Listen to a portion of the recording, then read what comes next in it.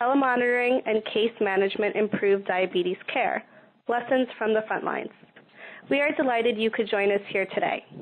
Our speakers are Jonathan Shackman, who is the Vice President of Analytics and Product Development at AMC Health, Susan Lear, who is the Associate Executive Director of Care Management Program at the New York City Health and Hospitals Corporation, Gary Welch, who is the Director of Behavioral Medicine Research at Bay State Medical Center. He is also a Research Associate Professor at Tufts University School of Medicine. Full speaker bios are available at corporateresearchgroup.com. Before we get started, we encourage you to submit questions throughout the presentation using the question box on your screen. Our speakers will answer as many as possible at the end of today's webinar. If you encounter any technical difficulties during the webinar, please let us know also using the question box. Without further ado, we now turn to John Shackman. Good afternoon. My name is John Shankman. I'm Vice President of Analytics and Product Development at AMC Health. Thank you for joining us this afternoon. I just want to take a moment to go over the agenda for our discussion over the next hour. I'm going to begin with just a few comments on the whys of telehealth and provide some background on why we're having this discussion to begin with. I'm going to focus on just a few of the more salient predicate studies on the efficacy of telediabetes management. From there, I'm going to pass it on to Susan Lear, who's going to get into the specifics of the details and the art of telediabetes management specific to her program, and it really truly is an art. And from there, we're going to proceed on to Gary Welch, who will present a summary of the findings for the published study on this program, published recently in the Journal of Managed Care Medicine. Now, we're going to cover quite a lot of information in this short time, so not to worry. We will make this presentation available to you online. And for any questions that we can't get to, if we run out of time, we're going to do our very best to follow up with you and get you those answers. So I'm just going to start, if I can, just a little bit of background on who AMC Health is. AMC Health is a telehealth clearinghouse. We're not a device manufacturer. We provide a wide portfolio of services and technologies to ensure telehealth program success. Unlike manufacturers, we are device and data source agnostic. We work with clients to identify telehealth impactable cohorts and then marry them to best-of-breed monitoring technologies. Layered on top of this are wraparound services that include everything from end-to-end logistics to patient instruction and patient support, analytics support, as well as clinical services for clients who wish to outsource remote care management to us, either in the short term or in the long term. We were founded in 2002. We just, the end of December, celebrated our 10th anniversary, and to date we've had well over 50,000 patients enrolled on our system, and this is across 70 unique implementations around the U.S., serving health plans and employers, integrated health systems, independent hospitals, ACOs, IPAs, conductors of clinical trials, and home care agencies. And it's been our distinct pleasure to have worked with the New York City Health and Hospitals Corporation since 2006, when the House Calls program, which we're going to discuss, began. Now, before we begin, I think it's both helpful and appropriate to spend a moment on the why. What fuels the hypothesis that telehealth is an effective and necessary element to chronic disease management? And really, it all comes down to a lack of awareness of the clinical facts on the ground. Acute exacerbation mostly occurs outside of clinical scrutiny. We spend the majority of our $1.7 trillion in this country putting out raging fires, but really these are often preceded by incremental and insidious deterioration whose expression occurs in the home, away from a pair of clinical eyes. And complicating this is that really existing information systems still do not cross boundaries of care settings. The new health information exchanges, the RIOs, and so forth, these are all a great start, but we're not nearly there yet. And even so, existing electronic health records are great at illuminating what was done to patients, the tests ordered, the hospitalizations, the prescriptions written, etc., but quite lousy at clarifying the outcome. Are the patients at reduced risk because of these actions? Are biometrics improving? Are the medications having the right effect? Have all the barriers to compliance been identified, and so forth? So really, as a result, care is often duplicated, it's applied too late, or in its worst guise, full of gaps, and delivered in the dark, given incomplete clinical information. So telehealth has really become the natural answer to many of these questions. Simply put, it's there to make the home the third locus of care after the physician's office and the hospital. Now, in terms of the literature, there have been really nearly 2,000 documented studies, pilots, implementations, call them what you will, over the past 6 years, describing the results of remote healthcare services and technology applications around the globe. The VA notwithstanding, the U.S. is very late to this party. But either way, several hundred of these have been specific to diabetes, the majority showing positive outcomes on a number of fronts, from everything from A1C improvement to a better blood pressure control to reductions in utilization to greater efficiencies in care management. Only a small percentage truthfully describe well-crafted randomized controlled trials, or RCTs. But even with the best of these studies, really the frustrations are twofold. First, formal studies conducted under optimal conditions shed very little light on real-world practice. Often when the study ends and the funding is exhausted, the program disappears because they've not really mapped out a sustainable working model. The other problem is that they rarely provide enough information on the craft of telecare management. And by that I mean the nuts and bolts of an effective process. And really they have no interest in this level of detail, but that is exactly the kind of information that our clients demand when seeking to implement a remote monitoring program for the first time. And frankly, that's really the unique strength of the study we're going to mention. My co-presenters will mention in just a moment. Of the many published outcomes, really, in this very limited time we have four that that I think deserve mention. The first is, of course, the United Kingdom's Department of Health Whole System Demonstrator Program. To date, this is the largest randomized controlled telehealth trial in the world. It involved nearly 6,200 patients with diabetes, heart failure, and COPD. The interventions themselves were somewhat varied depending on where in the country they were applied, but basically they describe what we call store and forward processes. And really that means devices were used to take biometric, symptomatic, and behavioral data from the home and push it to a server where it can be retrieved in real time or near real time for case managers to act upon. And the results were quite significant. They showed a substantial reduction in urgent care visits, or what we might call unplanned care, and admissions, as well as bed days. But the real shocker was an across-the-board 45% reduction in mortality. So these outcomes really fueled the UK's National Health Service decision to make remote monitoring a standard of care across their country. Closer to home and more specific to diabetes is probably the most well-known of the telediabetes studies, and this was Stephen Shea and Justin Starron's iDetail project, or the Diabetes Education and Telecare Demonstration. This involved about 1,665 Medicare patients in underserved areas of suburban and upstate New York. About 400 were involved in the implementation. The rest served as a control. The intervention involved a video conferencing appliance. This was back in 2006, and biometrics like blood glucose and blood pressure were then also uploaded. And the information was used to improve diabetes literacy. The results were a reduction in mean A1C from 8.4 down to 7.4, compared to just a 0.2 point drop for the controls. And there were concurrent improvements in both cholesterol and blood pressure, which were sustained over 5 years. There were some shortcomings to the study. Success was really mitigated by several realities.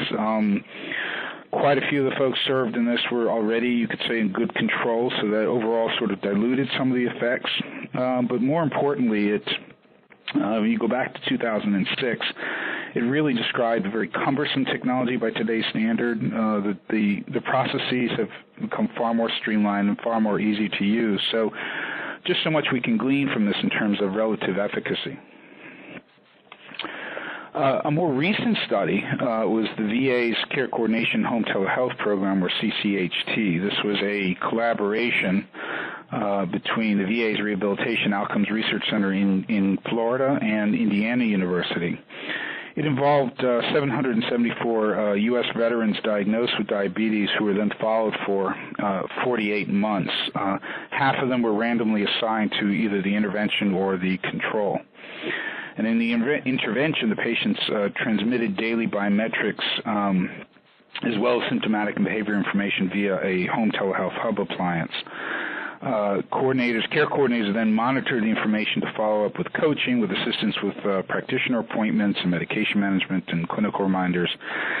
In terms of the results, it was done in several stages, but in both, the intervention group was far less likely to be admitted for inpatient care and were consistently more likely to visit outpatient clinics during the entire 48-month follow-up period.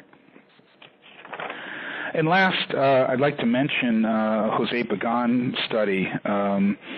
This was done in 2011, and one reason I think this is worth mentioning is it really describes a practical home care application specifically to trying to reduce 30-day readmissions for patients with diabetes.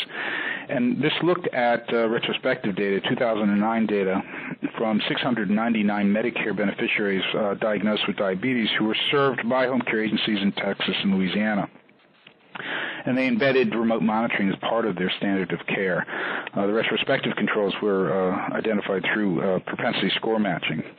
It employed a technology very similar to the VA study, also home telehealth hubs, but the patients in the telehealth group had a 12-point lower probability of 30-day readmissions than the control. Now, there are several common themes among these studies and many of the others we don't have time to go through that really need to be mentioned. The first is that the technology per se can really never be the focus. This has to be about putting accurate and meaningful information in front of the clinician, regardless of the means of that collection. Information gathering technologies will always be changing, and sometimes with great frequency, but information types far less so. The next point is that information has to be embedded into a proven care management workflow. This must empower the case managers to do what they already do best and help them do it even better and more efficiently. The third point is that data can be strategically utilized to improve disease literacy, and diabetes is especially amenable to this effect. And lastly, data in real or near real time can be used to strategically intervene clinically and drive physician behavior as well as the patient. And whereas with traditional disease management without this technology, the patient and the patient alone was usually the focus. So with that, I'd like to pass it on to Susan Lair, who will tell us a little bit more about the House Calls program. Thank you, John. I'd like to start my discussion with this national call to action from the Institute of Medicine that was published 12 years ago, and at the time was a call to adapt new technologies into healthcare. At the time of this national call to action, I was working in a home care agency trying to implement the use of very simple laptops for field nurses so that the clinical information they gained in the homes could be shared and transmitted in the same day. I encountered tremendous resistance, and I realized that this report spoke to the healthcare industry as a whole, and in many respects a struggle that continues till today in the adoption of readily available technologies such as telehealth. The new standard of care slide references an article by Jaron Lanier about the digital classroom that always brings to my mind the question that so many people ask us about the virtual relationship between our telehealth nurses and their patients in the House Call Patient program, which is anything but virtual. Because while not physically touching our patients, our outcomes demonstrate the very close and highly effective therapeutic relationships that develop between our nurses and our patients. Because through the use of their expert language, use of metaphors, and motivational interviewing, the house call staff have their eyes on the patient's transmitted data on the screen while they use expertise in carefully listening to their patients' hearts and minds. They learn how to partner with their patients to overcome their individual barriers to the behavior change.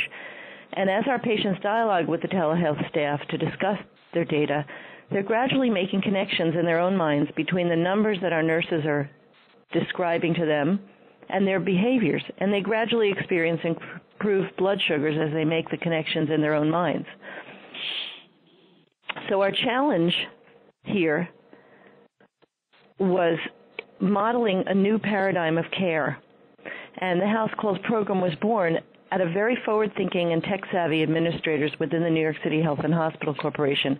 Ann Frisch, the Executive Director of Home Care, and the President of MetroPlus, Dr. Arnold Saperstein, realized that the time was ripe to try a new approach and address the difficulty of improving outcomes within HHC, because they realized that if we continued to do the same things we'd always done, we would all continue to get the same results, which was unacceptable. And we now have the ability to monitor through telehealth our patients to ensure incredible safety and improved outcomes through very simple technology.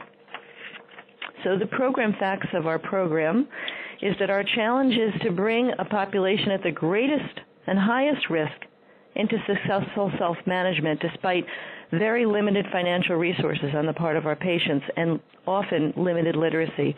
Our patients work multiple jobs, have extremely challenging socioeconomic realities that they contend with on a daily basis. We stay connected with this population and teach them how to problem solve in a variety of circumstances that would challenge any of us. The population we serve appreciates the consistency and continuity of care that we provide. It's probably the most convenient service they've ever had, and it's having an impact on their lives through the outcomes that we see. The House Calls program, to implement it, we began by partnering with a payer, which is MetroPlus, developing program champions within the insurance company and also within all the facilities that we served. We set a per member per month rate for reimbursement of our services and developed simple user-friendly policies and procedures in collaboration with our facilities and with our payer. We wanted to position our program as an extension of each of the facilities within the New York City Health and Hospitals Corporation, which is servicing about 17 different facilities. And we gained access to the electronic medical records within each facility so that we could review the plan of care that the providers were outlining. And then our personnel was carefully chosen. We chose experienced RNs and CDEs who were experienced with communication with their patients, and we have ongoing communication training to the telehealth staff because this is a new type of communication over the phone that we needed to enhance all of our skills so that we could bring our patients very close to us in a virtual relationship. Building effective relationships with our clinicians throughout the healthcare system was extremely important because we needed to gain the trust of the providers to do the care management that the patients required. So we have done and we continue to do presentations at all of our participating facilities. We encountered in the beginning, of course, when there's any change in the way care is provided, we encountered resistance from some clinicians. And we anticipated that. Some of our clinicians were actually concerned with the appearance of decreased productivity that they thought might happen when we provided care through the telehealth program. That has not happened. As a matter of fact, the opposite has happened because through reminder phone calls and consistent communication with our patients, they're missing significantly less appointments than previously, so our clinicians have had probably increased productivity. We examined our workflows so that it would be user-friendly for the clinicians because we understand that our providers are very busy seeing many, many patients, and we wanted to make the workflow very easy for them as well as for our own staff. And the complexity of chronic disease management is a challenge for everyone. So our work with our patients has actually made chronic disease management not only have better outcomes, but also easier for everyone involved. We developed protocols for using our emails and coordinating our care so that it would be strategic and as needed for our clinicians and not overburden them with unnecessary communications. Of course, we identified another barrier that not all our clinicians within our corporation use the same email system because some of our facilities have academic affiliations. So we had to address all of those barriers and make sure that we were able to reach the clinicians who are involved in the patient's care.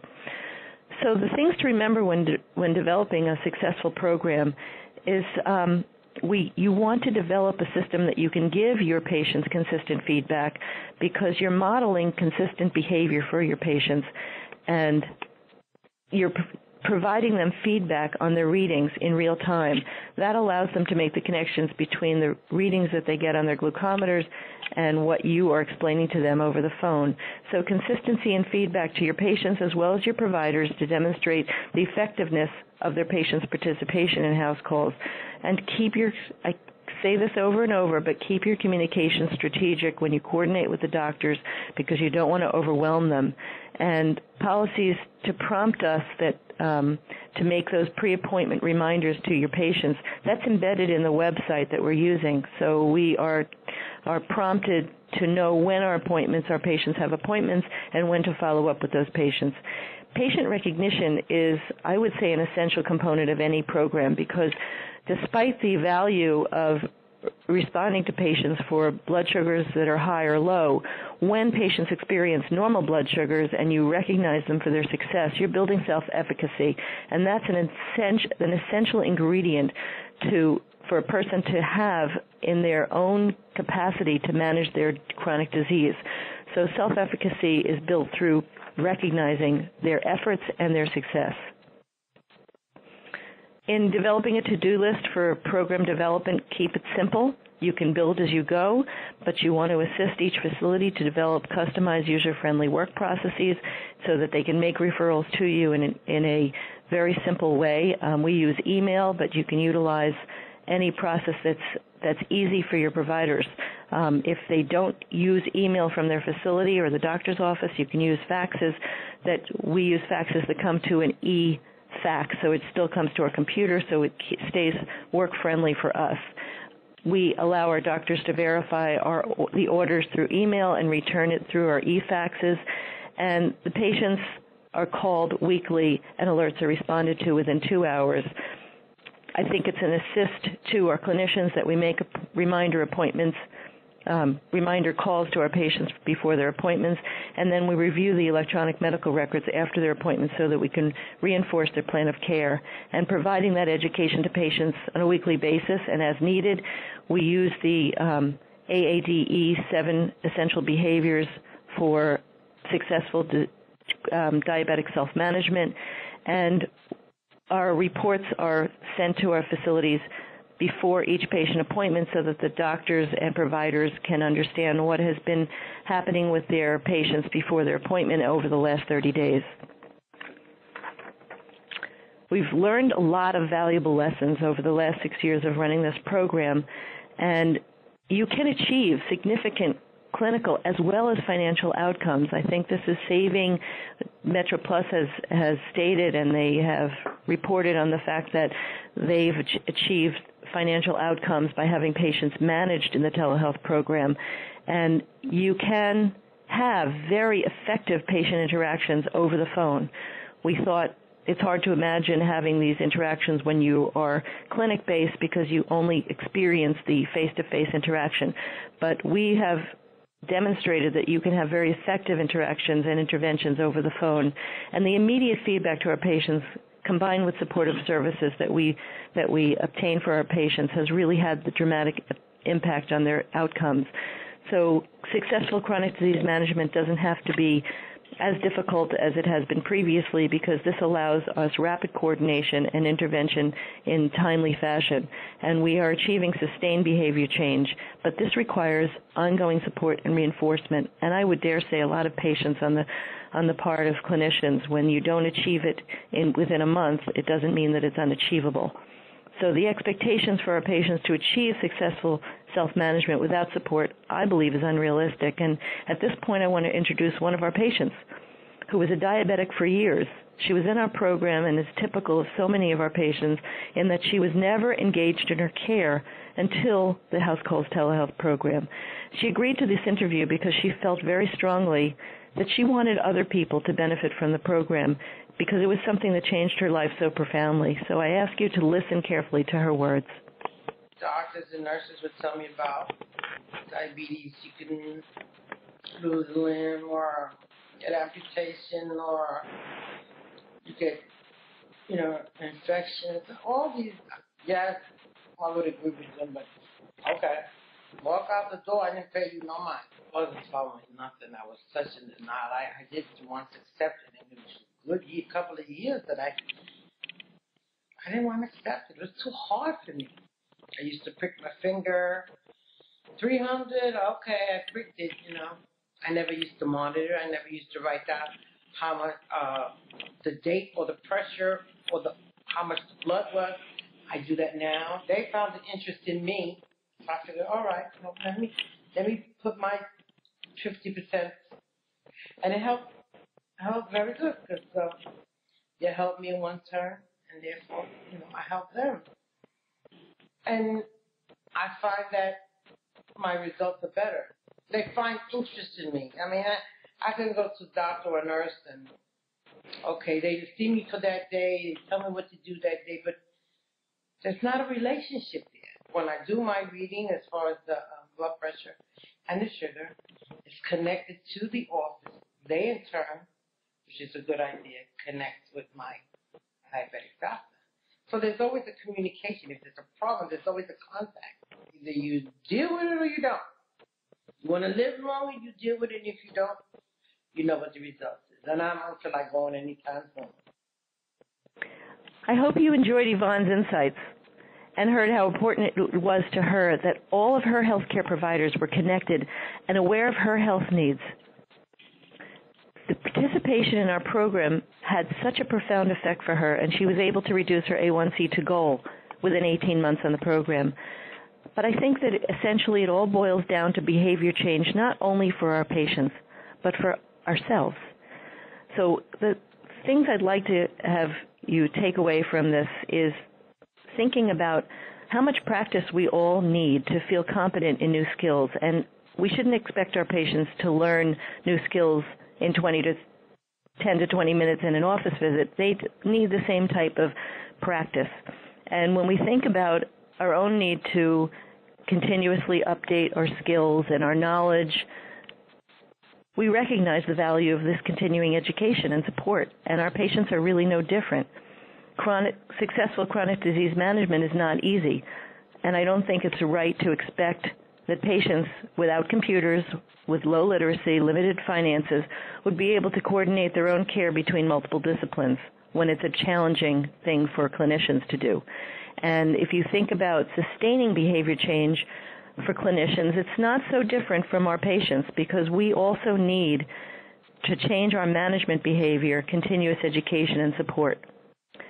So at this time, I'd like to introduce my colleague, Dr. Gary Welsh, who will outline the recently published article in the Journal of Managed Care Medicine.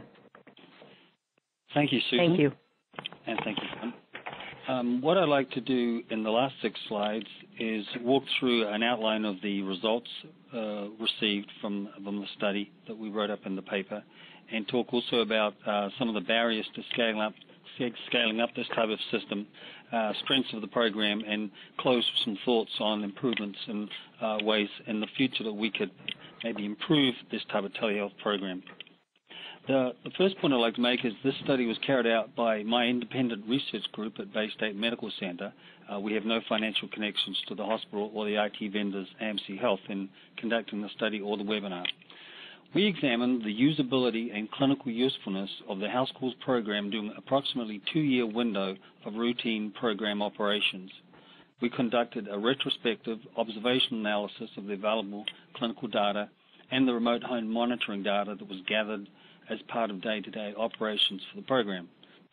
Eligible patients had an A1C of above 7% with or without comorbid hypertension, and had to have been referred into the program by their primary care provider. The patients were a high-risk diabetes group, and a selected sample of 330 patients and their providers drawn from a large hospital system. It's notable to think that there's considerable scope to expand the House Calls program to other patients in the hospital network, as there are 1.2 million individuals in the system, around 12% or 144,000 of whom have diabetes. The study is unique in that we present an evaluation of a long-standing diabetes telehealth program with a stable clinical reimbursement model. House Calls is not a research intervention, but a working telehealth program in operation since 2006. Thus, there's much we can potentially learn from House Calls that could be applied to traditional clinic-based diabetes programs across the country that are considering adding a nurse-led telehealth component to improve patient self-management support. Most diabetes care is carried out by the patient on a day-to-day basis, so it makes sense that we should develop systems of care that help the patient between scheduled face-to-face clinic visits. Turning to the results, looking firstly at the usability of the actual devices in the home, the results showed there was regular use of the blood glucose meters and the blood pressure cuffs by the House Call patients in their homes.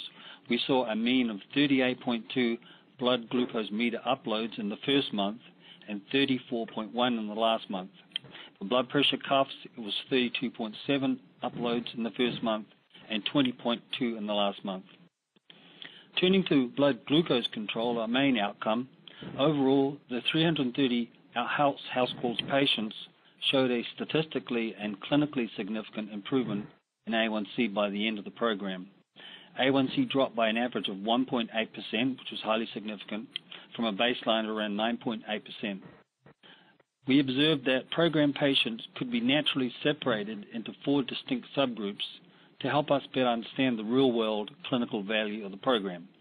These 4 subgroups were created based on the patient's level of participation and engagement in the program over time and their progress towards the program clinical goals of an A1C less than 77%. Group 1 of these 4 groups comprised 75 patients who had dropped out voluntarily after receiving weekly nurse telehealth calls for an average of 8.5 months. This group reduced their A1C by an average of 1.4%. Group 2 comprised 94 patients who had been excluded from the program by the program nurses after an average of 10 months. These reasons included the loss of the landline phone service that was needed for the blood pressure and blood glucose device data upload, a loss of the Metro Plus health plan coverage, a geographical move out of the area, a death for one patient, or non-adherence to the program and use of the monitoring systems. This group reduced their A1C by an average of 1.3%. Group 3 comprised 35 patients who had graduated, as it were, from the program based on achieving satisfactory program clinical goals for blood glucose control consistently over 3 months. This group reduced their A1C by an average of 3.3%, which was again highly significant. Group 4 comprised 126 patients who had remained in the program for an average of 26 months, but who did not achieve target control levels of blood glucose sufficient to warrant graduation status. This group achieved A1C by an average of 1.9%, which again was highly significant. Overall, the above results showed that all 4 patient subgroups showed consistent use of their home monitoring devices, as well as statistically and clinically significant improvement in blood glucose control. In subsequent analysis, we combined 169 patients who had dropped out from the program or were excluded, that was groups 1 and 2, and we compared these patients with 161 who had either graduated or remained in the program, which was groups 3 and 4. The mean A1C improvement was 1.4% versus 2.2% for this comparison, which was highly significant, showing that the greater engagement of the combined group 3 and 4 produced much better results. To put these A1C findings in perspective, the landmark UK prospective diabetes study, the UK PDS, showed that a 1% mean reduction of A1C was associated with a 35% reduction in macrovascular complications, an 18% reduction myocardial infarction, and a 17% reduction in all-cause mortality. So with our groups ranging from a 1.3 to a 3.3% drop, we're seeing that this would carry through to some very important changes in complication status. Looking at the blood pressure results, our House Call study results showed that the blood pressure control was significantly improved for the subset of 196, which is roughly 59% of the total group of diabetes patients who are hypertensive on entry into the program. Systolic and diastolic blood pressure was improved at 3.0 millimeters of mercury and 2.4 millimeters of mercury for systolic and diastolic, respectively. Our subgroup findings suggest that future refinement of the House Call program could focus on ways to overcome practical barriers that led to the dropouts or the exclusions from the program in groups 1 and 2.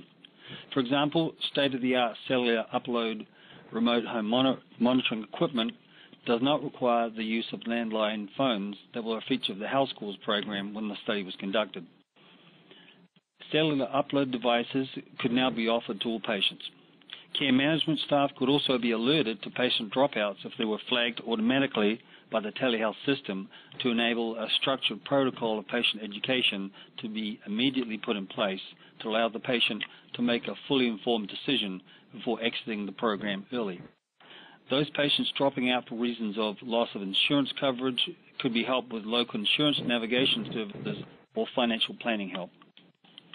Turning now to some thoughts about scaling up the House Calls type of a diabetes telehealth program. While there's a growing application of telehealth programs within the Veterans Affairs healthcare system in the US and also by the National Health Service in the UK, as John mentioned, based on demonstrated clinical value and cost effectiveness. And in this respect, I would recommend a New England Healthcare Institute white paper called Getting to Value that was published last year in June, if someone would like a nice review of some of these cost-effectiveness benefits. But a lack of reimbursement remains the major barrier to wider adoption of telehealth programs like House Calls in the U.S. In particular, Medicare, Medicaid, and commercial insurance payers mostly do not cover telehealth or limit it to rural areas to be delivered by a narrowly defined range of providers, such as physicians or nurse practitioners, but not registered nurses or diabetes educators who are the logical choices to lead these types of diabetes telehealth programs. Also, we need to see an equivalence of payment for virtual to face-to-face visits. It is notable that some very progressive legislation has recently been passed by the state of California in 2011, and new legislation has just been introduced into the U.S. Congress at the end of 2012. That was the Telehealth Promotion Act. This provides a comprehensive overhaul of Medicare and Medicaid coverage of remote home monitoring and video conferencing for home care. Other barriers to telehealth besides reimbursement concerns are the licensure and professional liability regulations that prevent providers from providing telehealth services to help patients living in another state. Issue of interoperability from a technical point of view is another significant impediment to telehealth, as are the costs of staff training in the new technologies and systems. I'd like to make a couple of comments about some particular strengths of the House Calls program from the patient and provider perspective. It's important to note that the House Calls is not a carve-out disease management program, but an integral part of the patient's primary care team and treatment plan, and an adjunct to traditional face-to-face care. In House Calls, the high-risk patients with type 2 diabetes are able to experience regular diabetes education support by telephone as an alternate to face-to-face individual or group diabetes education.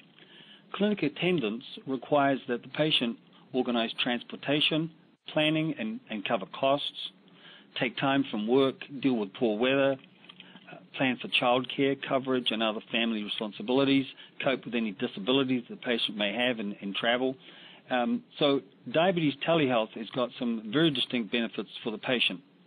Diabetes telehealth enables clinicians to not only provide timely self-management support for high-risk patients between clinic visits, but also to gather important new clinical information on a day-to-day basis from remote home monitoring, that can aid decision-making when the provider does see the patient in the clinic. By contacting patients in their own home, we may see fewer patient no-shows and late appointment cancellations that are common amongst Medicaid and safety net patient populations that reduce clinic revenues and frustrate clinicians.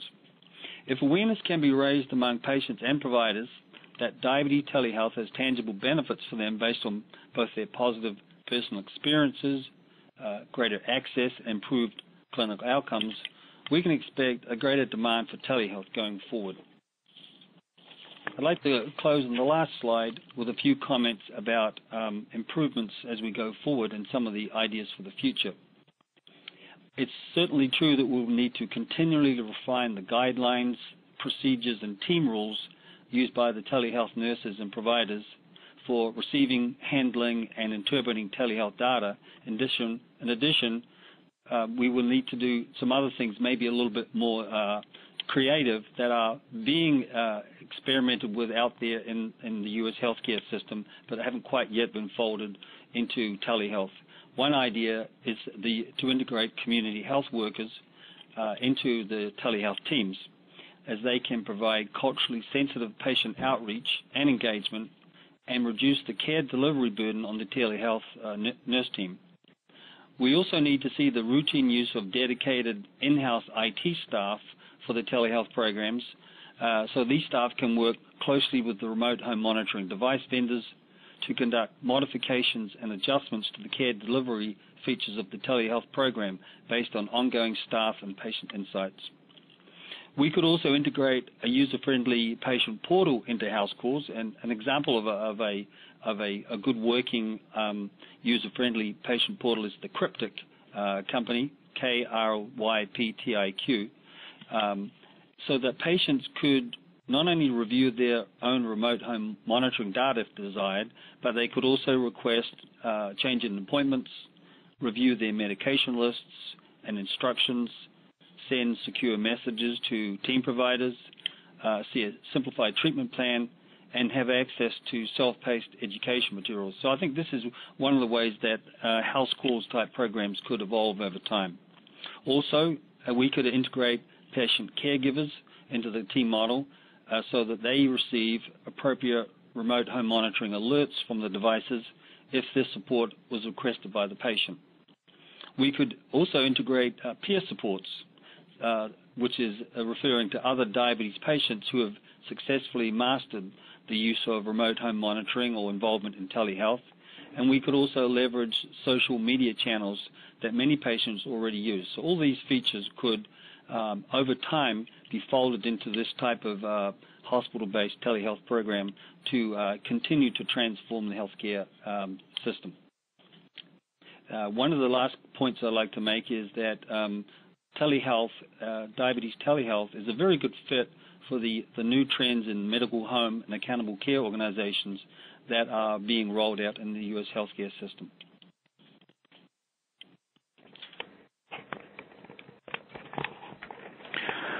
Thank you, Gary. We're now going to take this time we have left to answer. We have quite a few questions that have come in.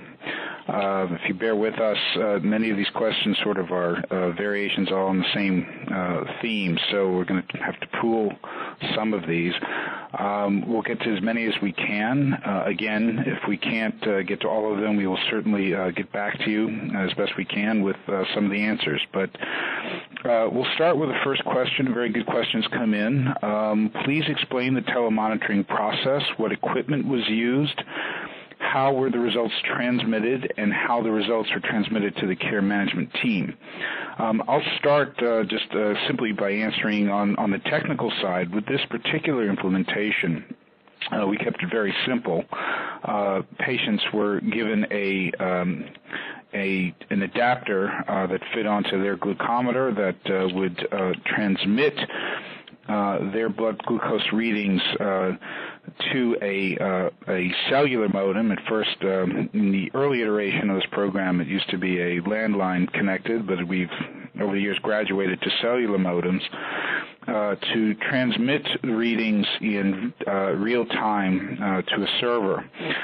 For a hypertensive subset, patients were also given just a standard blood pressure cuff that also transmitted readings in real time automatically through the modem up to a server for the care management team to review. I'm going to pass it to Susan to answer more specifically on how the results were transmitted to the care team. Thanks, John. It's very simple on our end because we have set up a system where all the referrals from the facilities come in to us via email to several people within the intake department who then hand that off after verifying the demographics and insurance information to the nurses who then do an assessment for medical history and designate the equipment that they would like to be placed into the house. That's all done through the website, so it's very easy by checking off what equipment we want. Then the information is transmitted through the website for installation by AMC Health, and as soon as that patient has their equipment installed, then the primary nurse gets the reading immediately to her desktop or her BlackBerry and calls the patient to welcome them and go over our program policies and procedures. So that's the short answer. Thank you, Susan. Quite a lot of questions about HD secure video and was it used in this implementation. We at AMC Health have deployed televideo as part of our solutions for quite a lot of implementations, specifically for remote, what we call virtual visits in things like telepsychiatry or really for cardiac management. But in this particular implementation, televideo was not a component of this implementation. The next question, what was your greatest challenge in implementing the house call program? And again, I'm going to turn this to you, Susan.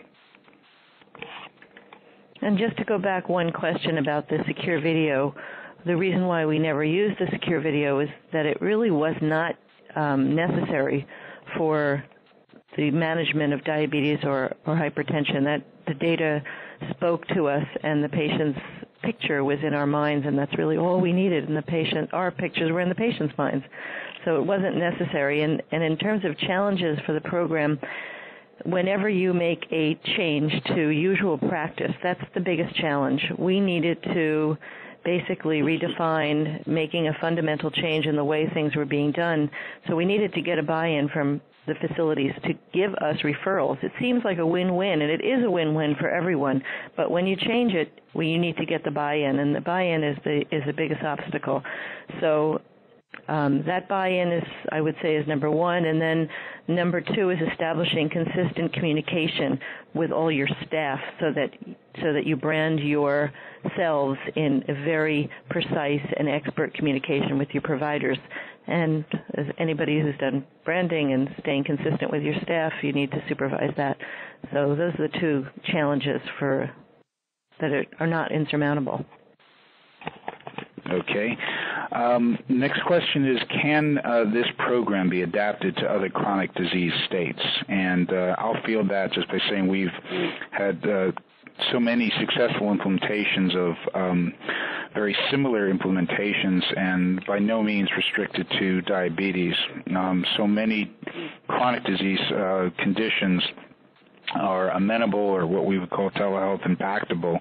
Again, this all comes down to information. What is the information that a care manager needs to get from the home and in order to more effectively manage chronic illness? And we have deployed similar technologies for everything from CAD, COPD, asthma management, mental health, a whole host of cardiac diagnoses, but and even for short-term post-hospital discharge, which crosses many diagnoses. So the answer is yes, it is highly adaptable to many different chronic disease states.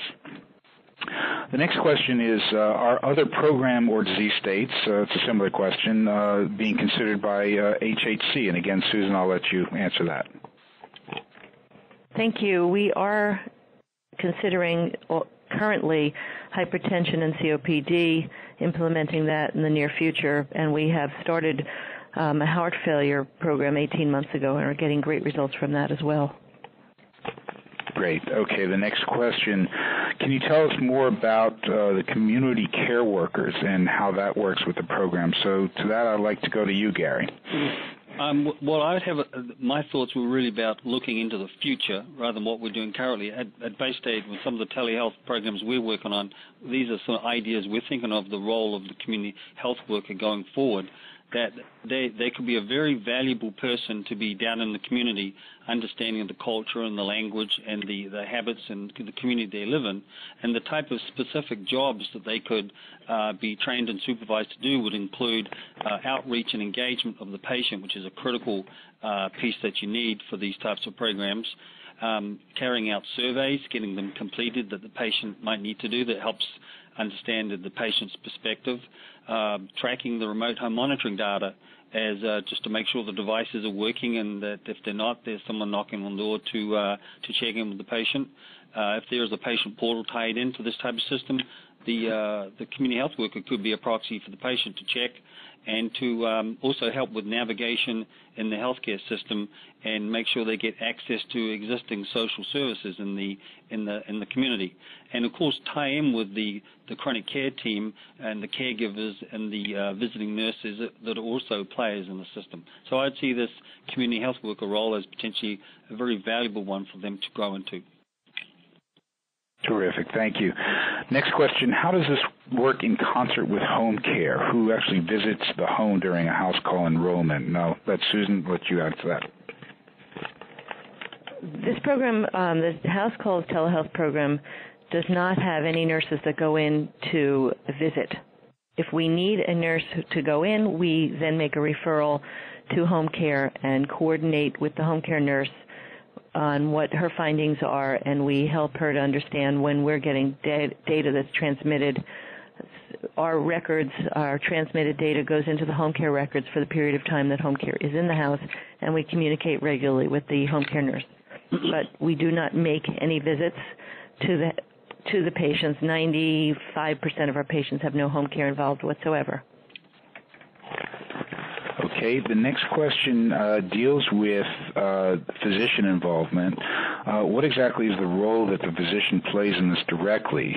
Do they need to be licensed in the same state, etc.? How has telehealth served as a way to triage information for physicians, and do they receive how have the physicians received the telehealth program? Again, Susan, I'll let you answer that. I think I spoke earlier in the presentation about the initial resistance. However, the patients who are in the program are achieving such remarkable outcomes that the physicians have been largely won over. We still have physicians who don't have time to answer as many emails as we would like, but as a whole, when we do our presentations and visit, they are very pleased with the program. Their direct involvement is communicating directly with us, and sometimes they call the patients directly if the need arises. They could schedule patients for emergent visits in between their regularly scheduled visits, or they call in prescriptions for medications that have run out, and instead of finding out 3 months later that their medications ran out, they find out within the same few days, and we're able to get much greater adherence to the medications. So we don't use any clinicians that are licensed outside the state. I don't have an answer to that. All of our clinicians are within the New York City health and hospital system. But at presently, physicians are very engaged in the process because it's giving them much better outcomes, and when pay-per-performance is looming in the distance, our clinicians are realizing that this is going to help them. Great. Can you tell us a little bit more about the Affordable Care Act and how Obamacare has had an impact, if anything, on telehealth, and specifically how ACOs are changing the industry? So for this, Gary, I'll turn to you.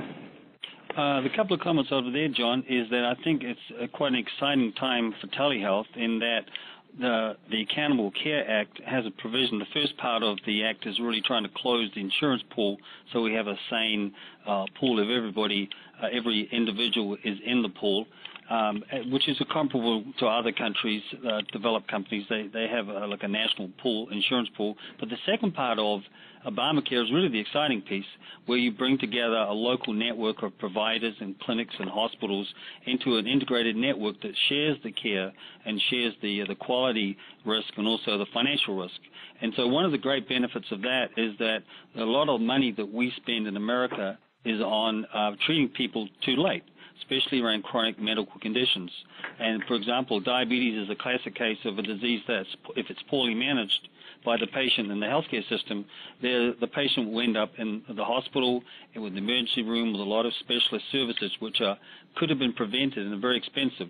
So if we start to have these accountable care organizations formed, then there will be payment incentives to prevent a lot of the problems from occurring. And telehealth is really going to be part of the glue that helps the providers and the clinics to actually manage the patient on a day-to-day basis so that we can prevent these expensive emergency room and hospital events. So I think Accountable Care Act is really good news for us because it aligns telehealth with the public health needs we have around chronic illness in America and prevention of costly complications. Great, thank you. The next question, does the same care coordinator call the same patient each time, and how do you handle coverage when the nurse is out sick? And Susan, I'll let you handle that.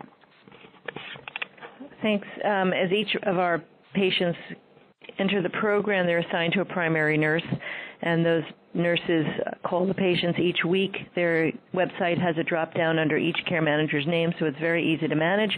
And when anyone is out sick or on vacation, that list, which is a drop-down with the patients all listed under that nurse's name, are easy to cover by the team, and we have a team approach to our care, although the same nurses do call the same patients weekly unless they're not in. All right, we have just time to take maybe one or two more questions. What percentages of patients are fully engaged in telehealth program in the first 90 days? I haven't tracked that information exactly. If I was doing an educated guesstimate, I would say that 75 to 80% of our patients are fully engaged and are very appreciative. The challenge is maintaining that consistency over the next few months, and if we then achieve that, we've basically achieved our goals. Okay, just one more question. Did the program require significant capital investment on part of HHC? Susan? No, we didn't. We don't purchase equipment, so I think that most programs, the capital investment is in equipment.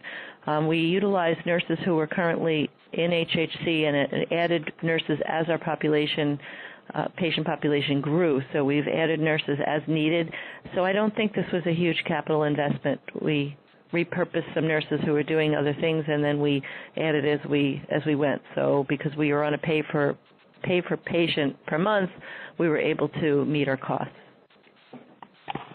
Great. I'm afraid we've run out of time. There were some more questions, and we're going to get those answers to you as best we can. And with that, I want to, on behalf of my colleagues here, thank you so much for taking the time this afternoon. And with that, I'll turn it to you, Allison. Thank you so much to John, Sue, and Gary for that very valuable presentation, and thank you to all the attendees for taking the time to listen in today. Have a great day, everyone.